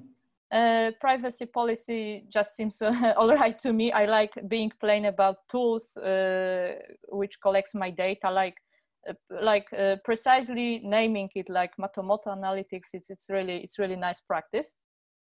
And I really enjoy also the copyright notice about source code, which also gains my trust is the cooperation with Daria. That was, of course, apart from the website because I was looking at it on a Twitter. And yeah, GitLab documentation also great practice. Thank you. Cool. Yeah, we try to be as open as possible. But you're right, the context speaker or anonymous. Okay. I think I skipped Cassia, sorry. Yes. Okay, hey, I'm here. Well, some of my remarks on this topic actually kind of are aligning with what Laura said in the beginning about the next stages of development. But I would like to start with paying my compliments for the idea of having community effort to maintain the tool and kind of making sure it's up to date and it's being widely applied. At least this is okay. That was one of my questions. And it kind of links also to how this community effort is going to be coordinated. It's like when I was going through the tool, I was wondering, is this tool, the final aim, is it to make it widely used? And if so, I think you have to ensure that all disciplines are being equally, the participants are kind of equally distributed among different disciplines. At this point, I see social sciences being a bit less presented, but it's still because it's work in progress. But for the next stages, my suggestion would be to kind of look very closely at how the curation criteria will be further defined. This is what Lara said early in her presentation, but also how you select your curators and moderators to ensure that different disciplines are present. Because if curation is this community effort based on community effort, and the direction that's being given to the marketplace is created partly by its users. Well, the moment that some of the disciplines are overrepresented, it kind of will tend to lean in this direction. The uptake within discipline will be bigger than in other disciplines. Makes sense, yeah. So that's, I think, it would be very, very important to, and it kind of links to what I said slides before, like, okay, make sure that it's clear of how the criteria are created. So this transparency about how the curation is coming into place with the use of community support, I think it's very important. And I was also thinking, in terms of governance structure, you put some information on the website, how it's going to be linked to European Open Science Cloud, etc. But it's still a bit in between who is really in charge, so who and how this whole governance structure look like. I mean, like, you will select your curators, moderators. As a user, I would like to know how is it all organized and who is doing this. So this kind of like general thoughts. More transparency about the processes. And I think you will. I mean, I know that this is this is still work in progress, and actually, I would like to pay some compliments to you, because I see how immense work, the amount of work that's put into development of the tool, and how many open ends are they are still there, but how many you already solved. So really big compliments for doing this work. Glad to hear this. Okay, thank you very much. Let's move to Maurizio. Okay, hi, here I am again. Okay, well, language consistency is something that Matteo already spoke a bit about. I know there have been discussion about the term of usage, the usage of specific terms. but some of that discussion is still reflected on the website, probably should be cleaned out. I would like to see, but for example, in the about section, also the data model used for the and the technology used to build the marketplace in the terms of provide trust and sustainability, long-term sustainability of the project. Obviously, provide credits to the contributors and all the different roles that these kind of contributors may have had and have and are having on the development. And I don't know if this can be a sensible point about the fact of suggesting commercial software. I spoke a bit about that before. I think it should be there. I don't know if it's valuable to have some disclaimer about, it's very popular on the web to have affiliated links and revenue from links and stuff like that. But then, well, the community has been already spoken out, and it's a crucial and great part that, so it's great that you thought to have a community alongside the marketplace. And I was suggesting here also the inclusion of papers, but I saw that it was also part of the presentation of Lauren before. So probably there will be, as another category, papers that are great to be there, because they can be linked to tools, they can be linked to training, and they're already on the web, well curated bibliography from the Daria Zotero bibliography, and on digital humanities, so provide the curation and contextualization of that. It's a good matching with the marketplace. That's it. Thank you. So compliment anyway. Thank you. And last, Vanessa. Thank you. Yeah, I would like to basically say that I agree with what everybody else said so far. I think that the funding and the project context is clearly stated. Also, who is working on the tool in terms of institutions. So I do agree that it would be nice to actually have the names of the people there as well. What I also miss is the immediate visibility of where I can add my things to say. So I think a relatively prominent button that lets me or that leads me to an explanation of how I can contribute as a user, since this is what you're going for, would probably be helpful.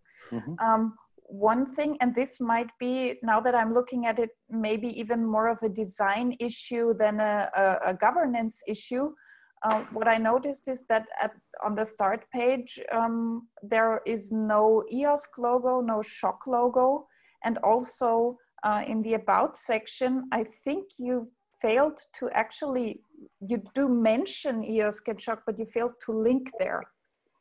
So I don't actually have the connection to the EOSC or the SHOC website from the marketplace. I can't imagine. Website. I mean, this is approved by our Trust IT. So, but there is a link to the SHOC website, and we have the EU grant.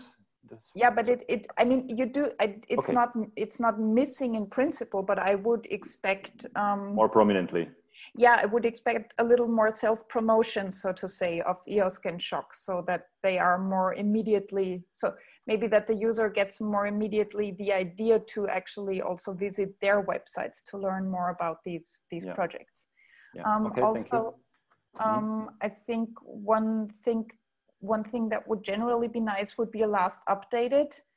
I mean, if this is going to be a very alive infrastructure that is, constantly being contributed to, this might not be exactly all that. Yeah, but websites do age and die. And, maybe last update. Sorry, I'm already answering, but I mean, last update, it could be maybe on the static pages, but the dynamic content, basically, that would be the section last edit, because we will be indeed continually adding and materials. But yes, okay, thank you. And in general, I think a comment section, though, I'm not absolutely sure if I really think this. So I think as a, you know, directly from the user perspective, I would say I would like to have a comment section, ideally for each resource that you have in there. From a curator section, I would strongly advise you not to provide this for users. Yeah, do I have a? No, we skipped the. First, we don't have time, but you had quite a few points on the legal issues, and thank you very much for those, and we are aware we will kind of take those up. But I would like to move on now. Yeah, so we are a bit running out of time, but so at least one thing that was kind of was mentioned by all the testers. I would like to raise and highlight is the community aspect, and because. It's difficult. So we think it's important, and as you, but the experience from previous projects teaches us that this is nice idea, but in practice difficult to make work because everybody, if everybody can contribute, nobody will come.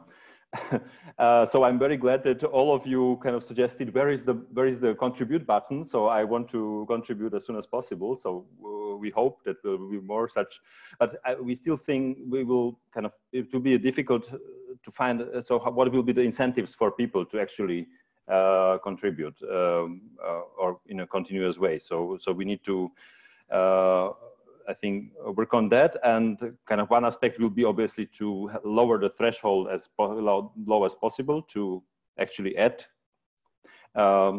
actively and that would be, you can add suggestions on new items, or you could actually comment on an existing item, kind of what your experience around it, or suggest a change to information about an existing item. So there should be various ways of how you can contribute actually on an item level. So really contributing to the content.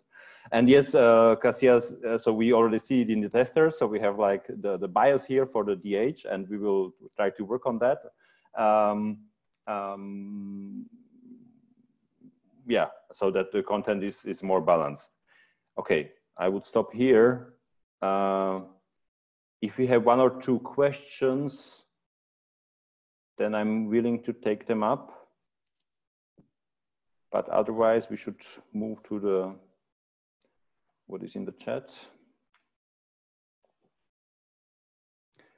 Okay, there doesn't seem to be any burning questions. No, okay. Yeah, so that means, exactly. So please join. It will have to be a bit patient maybe. So there are kind of gradually testers, and kind of this will growing, and also the features will be coming. But so we will work in iterative modes in multiple sessions or interaction formats. Summarize. Yeah, I think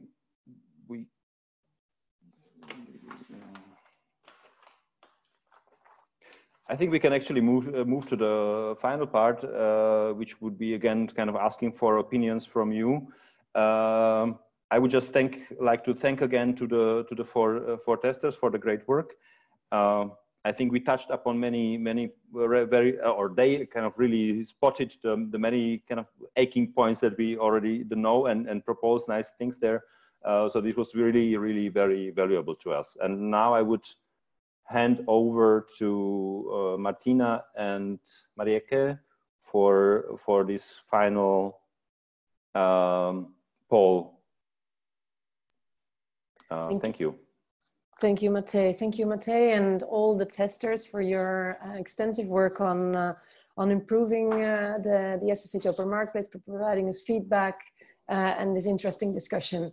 It was really interesting to hear and see you discussing the SSH Open Marketplace actual current status. So as Matej already said, we are pressed for time. But we would like to ask you a few more questions to you, the people that have joined us here today at the ICT SSH Shock workshop. Martina, can I ask you to show the Mentimeter questions on screen?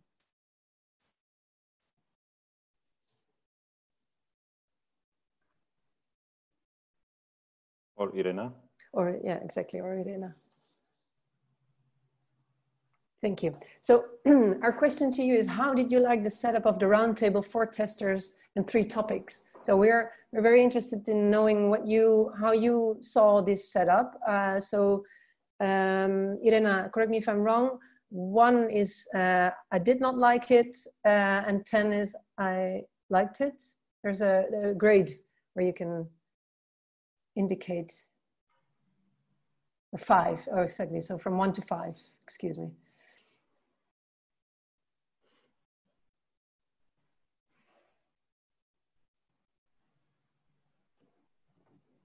Ah, yeah, sorry. To join the poll, you have to join menti.com and use the codes that you see up here. So the 136876. So it seems that it was appreciated to have this setup, Matej. Though the poll number, so the vote turnout is not so high. But okay, thank you. Yeah. Yeah. Okay. Martina, did we have any other questions, or Irena?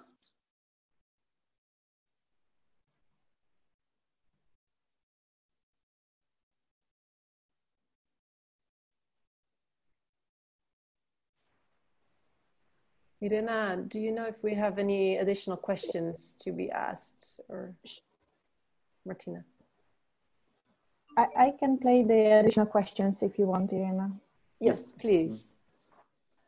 So thank you all for answering this question. So we scored a 4.3 out of 5 for the setup. It's something that is has been appreciated. So Matej, I think this could be something that we can take with us for future exercises. So then we apologize, but you have to go to another menti.com. It's the 791237, in which we'll ask you a few additional questions. So in what ways could the SSH Open Marketplace support your work? Getting new resources. Okay.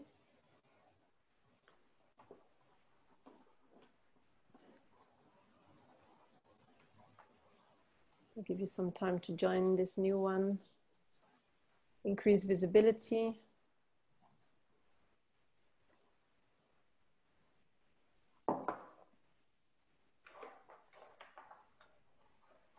Okay, so let's move on to the next serendipity. Okay, that's a nice one.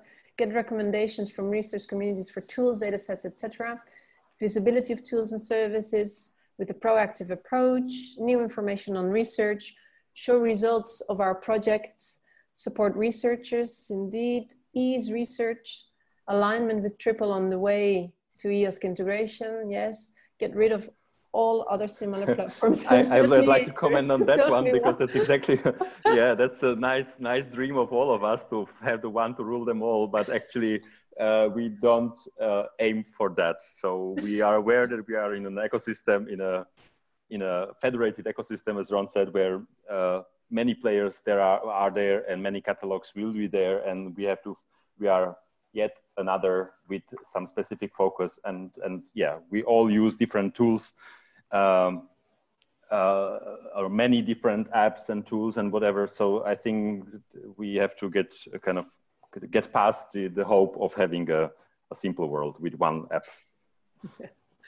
I work on a Triple project, and I believe there will be close links to your SSH Open Marketplace. Yes, I hope so. There are already strong connections there, so we strongly encourage to continue that. Understand what is already done in the field, new research ideas, ease search of tools, update knowledge, and reuse time for searching tools technologies. So let's skip to the next question. What kind of services and tools would you like to see being or incorporated in the SSH Marketplace?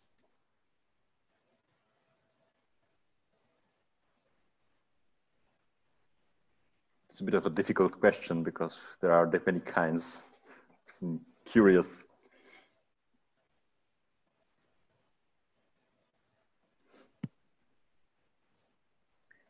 Plagiarism tools has jumped up in the chat. Databases.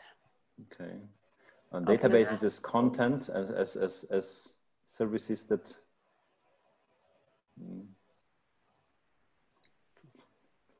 Tools for data analysis, Open Refine. Well, but if you already know Open Refine, then you wouldn't want to go to Marketplace to find it, I'm afraid. So, yeah, so maybe this is another point of also that was mentioned earlier. So who is the audience? And if I know what I want to use, then I won't go to Marketplace. So this is obviously rather for maybe for early career researchers, or kind of because new tools are coming in. So you still kind of learn new stuff, right? Some that I don't know. That's a nice kind. That's exactly what we aim for, to give you new input. So this is these are useful answers for us, Mate.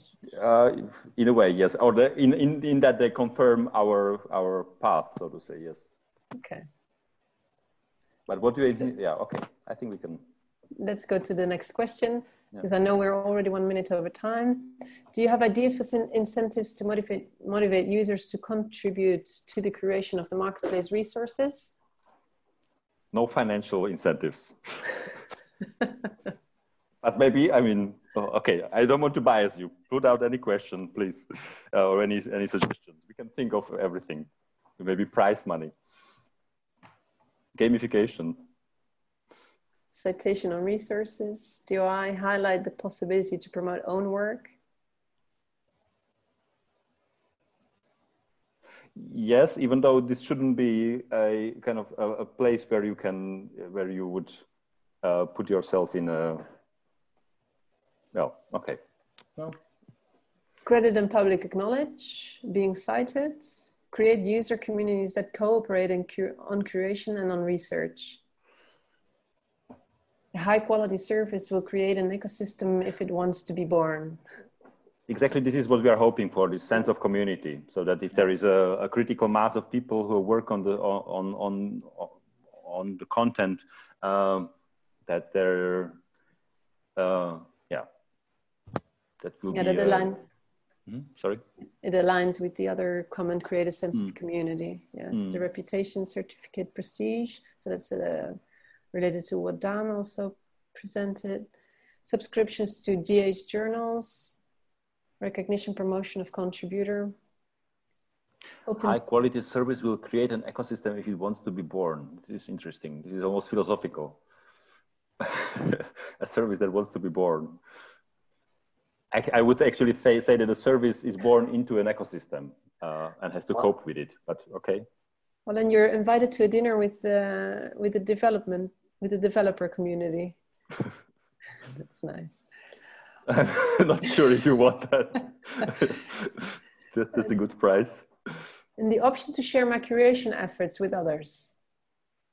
We only discuss development issues at the dinner, so I'm not, it's quite boring. Oh, there are a lot of ideas coming in. Yeah, cool, nice. So, thank you for all of your badge of 100 contributions. Yeah, in the direction of gamification. Yeah. Parallel discussion groups, develop communication on the areas. Very nice.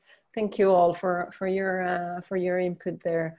I think we can just stop probably here, or do we have more? I don't think we have. That's the last question, no, Martina? Yeah. So, no, what in your view could contribute to establishing trust in resources such as the marketplace? Oh, it's an important question. Yeah. It's worth going over time.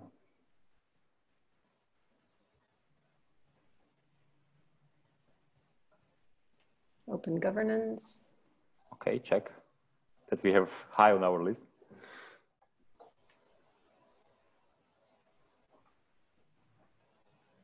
Clear information on governance. There. Yeah.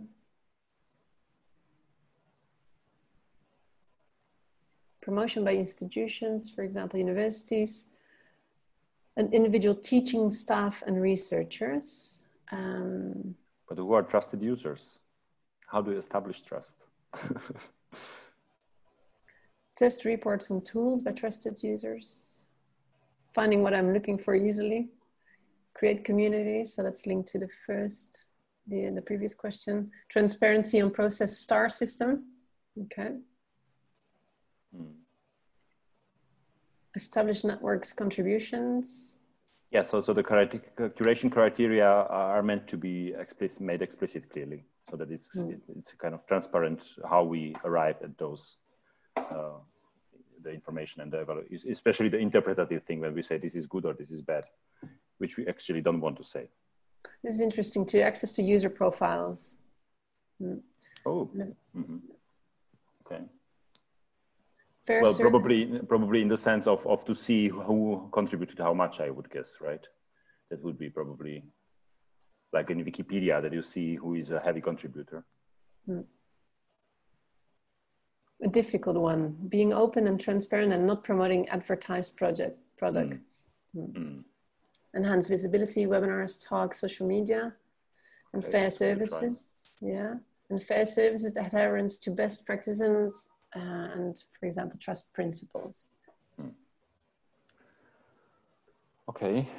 So cool. I think we're good. Yeah. How would you expect to be involved in the community we aim at gathering on the marketplace? So you can opt in here. It's a multiple choice question. Yeah. So I would like to be a tester between July and December 2020. I would like to become a curator of the SSH Open Marketplace. I would like to become a member of the editorial team. So we have a very equal spread there. Well, we have 4 people still. Oh, okay. I didn't see that. Okay. And other. We have 8 people answering this. Okay, so a lot of people would like to be a tester already now. So for that, well, a lot is 3 in that case. But yes, okay, it's nice. Of the people that have answered, Mate. Yeah. Yes, to consider the absolute numbers as well. But if we get 4 new testers or 3 curators, I'm more than happy. I'm already wonderful. So we're looking forward for your applications. So I know that we're very much over time, Dragan. Yeah. I would like to just show the last communication that we have. I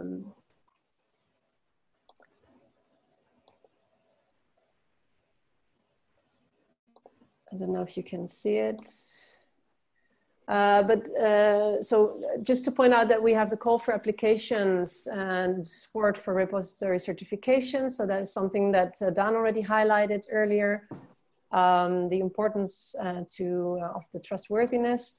Then leading to all of your questions just in your input in the Mentimeter just before, please register as a tester.